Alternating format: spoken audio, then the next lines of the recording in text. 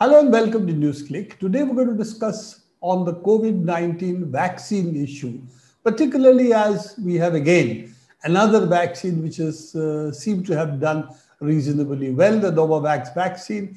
We've been tracking that from the beginning as one of the possible vaccines which could make a difference because it seems to be able to scale up well, and if it works, then it seems to be something which does not require the kind of temperature, ultra cold chain that the mRNA vaccines require, and therefore could be of wider use.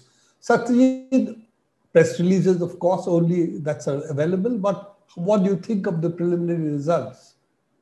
So Novavax has announced that its preliminary results from their phase 3 clinical trial are very promising. They've got a very substantial degree of protection.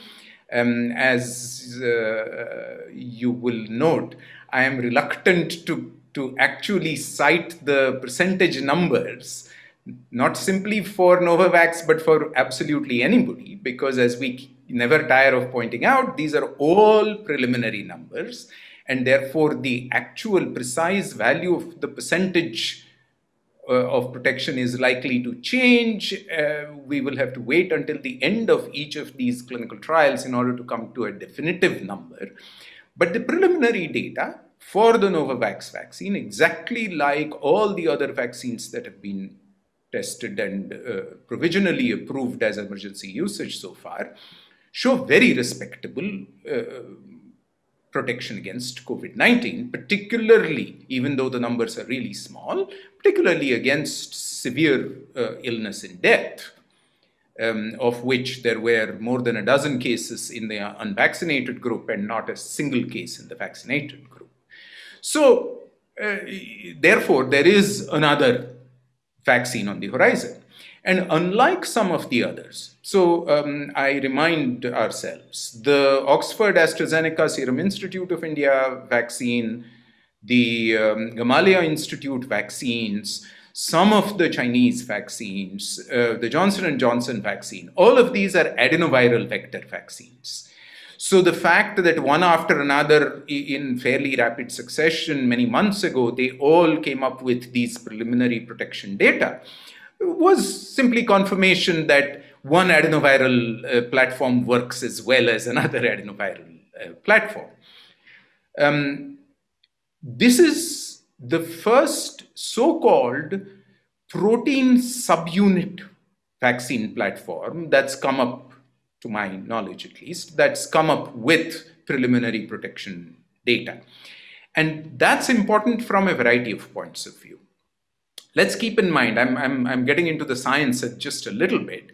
Let's keep in mind that the two major modes of this kind of vaccine delivery are the inactivated virus vaccines, which Chinese companies as well as ICMR Bharat Biotech have come up with, which is really just growing the whole virus, inactivating it and injecting it, or taking the specific target in the virus, which is the spike protein, expressing it in the fermentation tanks via bacterial or yeast fermentation cultures, purifying the protein, ensuring, this is the tricky part, ensuring that the protein folds just right so that it looks like it looks on the original virus, and then vaccinating with that, exactly like the familiar tetanus vaccine that we all know and take periodically. And because of that tricky bit, there have been delays with this vaccine development pipeline, but Novavax's vaccine has now come through these phase 3 clinical trials, and therefore over the next couple of months, their numbers will firm up, they will prepare their dossier, submit it, and my guess is that somewhere by September, everything moving smoothly, they will also get emergency usage approval in some countries. Of course, it has implications for India because Serum Institute has an agreement with Novavax, and they are saying they will also produce 1 billion doses over a 12-month period. Of course, all these figures are easy to put before you start production. And we know that scaling up is not a trivial task in any of the vaccines. We've seen that with Serum Institute itself on even the AstraZeneca vaccine. So given that, at least the fact that it is a new vaccine, it is available in India, likely to be available in India as well. And it seems to be that Novavax is considering it to be used or to be licensed to a number of places. So the scaling up of the Novavax vaccine may be also significant. Is it also that this, if you hit the right biology, so to say, is it also scaling up becomes a little easier? So I'm sort of into the science today. So let me make two separate points that are both science related. One about your question of scale up. The scale up for live virus growing and then inactivating it and using it is, of course, biosafety as a scale up related problem. The problem for the adenoviral vaccines, including Covishield, for example, is that you essentially have to make large scale tissue culture of actual human cells being cultured. And the stringency of their needs is so much that scale up is something of a problem. It's not impossible, it's not innovative, it's just that it has to be done just so. On the other hand, a recombinant protein, such as Novavax's vaccine design, needs either bacterial or yeast fermentation cultures, which is a much older manufacturing technology, much more robust to scale up. So there's an advantage. On the other hand, once you scale up the production of an adenoviral vaccine, all you then have to do is to pull out the adenoviruses and package them, more or less. On the other hand, with the Novavax technology, you have to purify the protein and worry about its folding. So that on a larger scale can introduce batch-to-batch variation and becomes a potential bottleneck for the scale-up. So this is one issue of the science of scale-up. But let me also say something, taking the opportunity, about the science of the vaccination itself. So let's keep in mind that the whole virus vaccine, inactivated vaccine, and the Novavax vaccine both generate two specific kinds of immune responses. They generate so-called CD4 T cell responses, which are inflammatory responses that also help B cells make antibody responses. On the other hand, the mRNA vaccines and the adenoviral vaccines do this. They generate B cell responses, they generate CD4 T cell responses, but in addition to that, they also generate CD8 killer T cell responses that might be useful for antiviral immunity. It's not even clear that the CD4 T cell responses and the antibody responses between these two platforms are identical. And what this is doing is enhancing our diverse portfolio of generating immune responses by vaccination. And I'm aware that our audience might say Satyajit is going on pedantically about his immunology. But I would urge everybody to keep in mind that the more diverse our immune response base is, the harder we make it for the virus population to throw up vaccine escape variants. If we use a single vaccine globally, then that's a singular target that will press the virus in a certain direction evolutionarily to emerge with variant.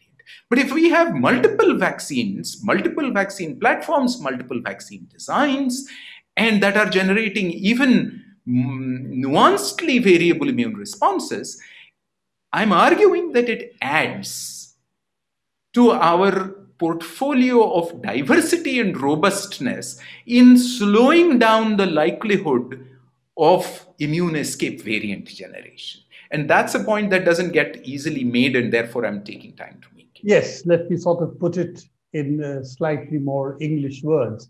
What Satyajit is basically saying is that since the vaccine is very clear, the virus is mutating.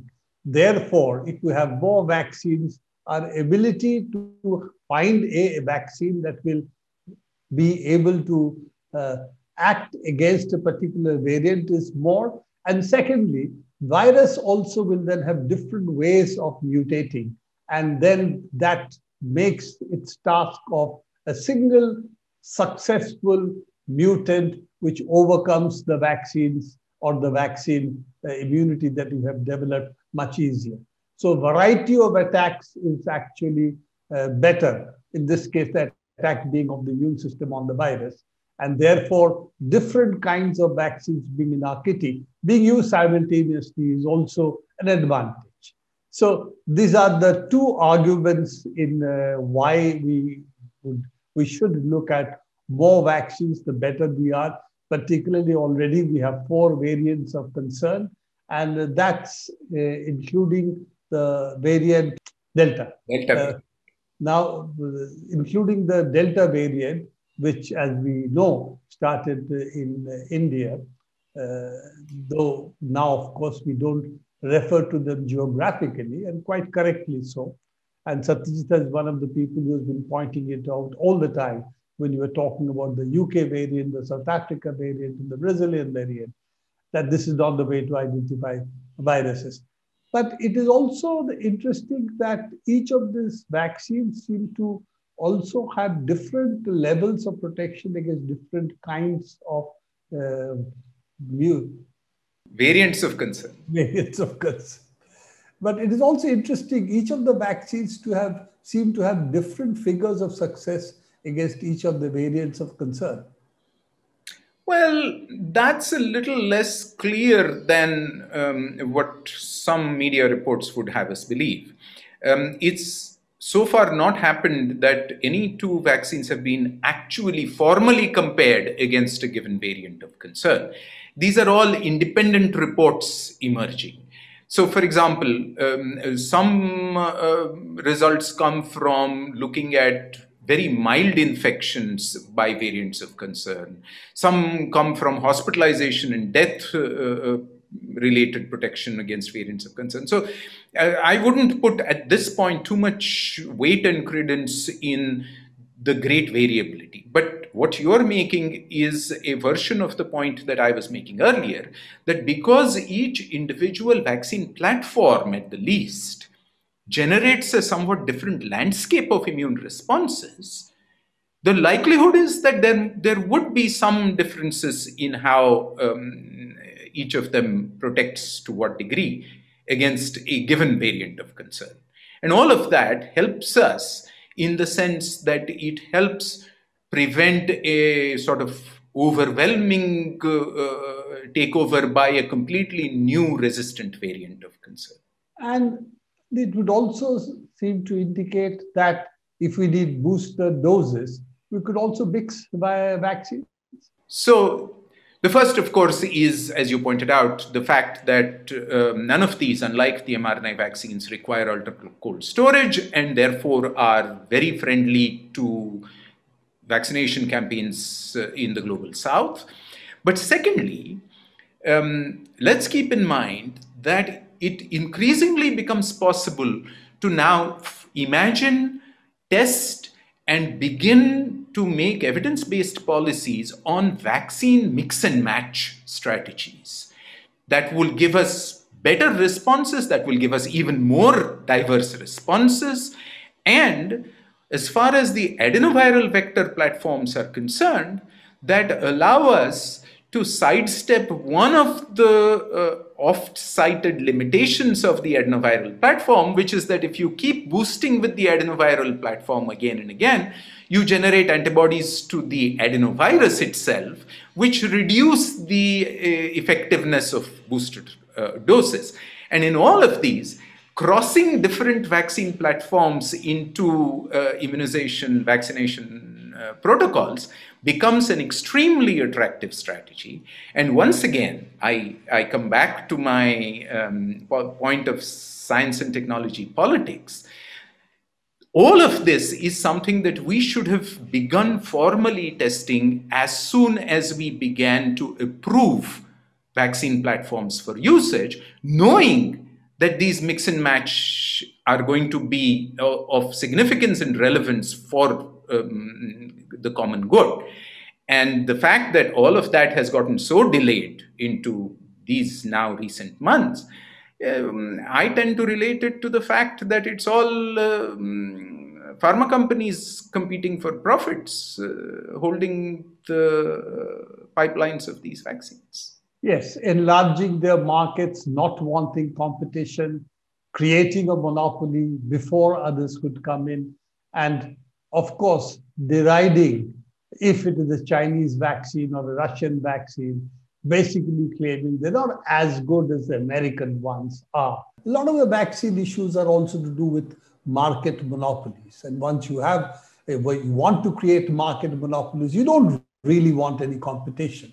And secondly, which is the other problem, that you also want a longer term market. So in fact, if the virus becomes endemic, that might provide you a perennial market for your vaccines. The risk that you carry is what you said, that if we have only a few vaccines in our kitty, then we have a chance of vaccine escape, virus escape, and then we have also our ability to counter the pandemic then reduces. So in this sense, the pharma companies' goals and what societal goals should be are at loggerheads. And that, I think, is one of the issues this is bringing up, that while we have tried to saturate the market with just a few vaccines initially, now we are slowly beginning to find that that is not a very good strategy. Because you then choke the pipeline and the availability of vaccines, which is what we are seeing today. And secondly, you have vaccines which are not suitable to large parts of the world in terms of the supply chain. And therefore, more robust vaccines is what you require at the moment. Of course, there is a whole bunch of issues with emergency use authorization. The US may not go in for emergency use authorization. Already they have told Bharat Biotech to make full submissions. Will they do the same with their homegrown Novavax vaccine? We don't know. But all of this is up for grabs at the moment, because it's not simply the question of public health. It's also a question of pharma interests that now come in. And as we know, big pharma has always had an outsized influence on policies. And that's why instead of public health, we have pharma policies driven by big pharma. Thank you, Satyajit, for being with us, explaining to us the science, which we have tended to reduce a bit because it's not so easy for people to grasp. But being with us today and explaining some of the scientific issues which should inform our public health policies as well. This is all the time we have for Newsclick today. Do keep watching Newsclick and do visit our website.